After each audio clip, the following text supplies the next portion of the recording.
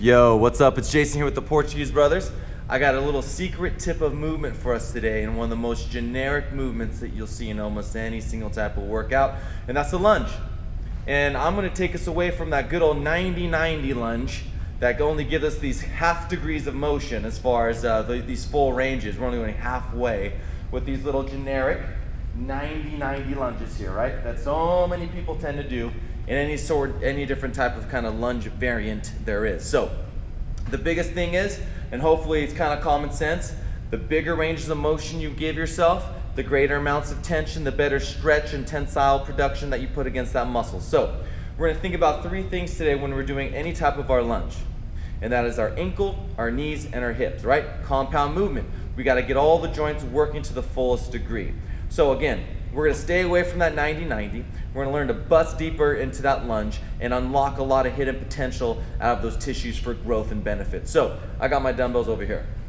I'm going to start to get straight to the point here. I got my dumbbells in my hand, and when I step through, watch me eliminate from this 90 degree, and I'm going to press all the way in. That ankle is fully dorsiflexed.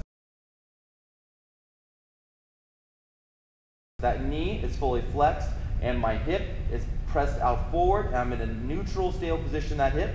Watch out for the hips on the deep lunges where you get the booty wing. I'm starting to reach forward. That's the glutes and the hamstrings out of the picture. I'm all the way in. I'm dorsiflexed. I'm looking like a really basic ass to grass squat. I'm going to step all the way out, and I'm going to take it to the next one.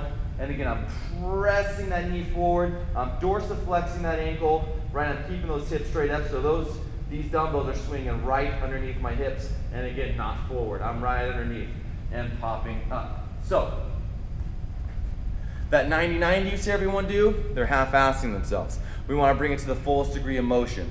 And again, disclaimer, a lot of people might hear, if I go any deeper into that knee and press that knee forward, it's going to hurt my tendons and my patella tendon.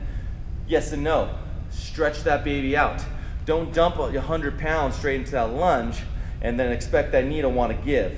Warm yourself up. You warm the knee up properly through full range of motion, you're going to be a-okay, and again, allow that quad to stretch. And if you dorsiflex, you press that ankle forward, again, upstream, downstream from the hip and the ankle, it's going to stretch, stretch, stretch, allow that tendon actually to work better, and it'll eliminate tendonitis. So, tip of the day, boom, ankle, knee, hip, full range of motion, mimic those positions, stay away from those 90-90s.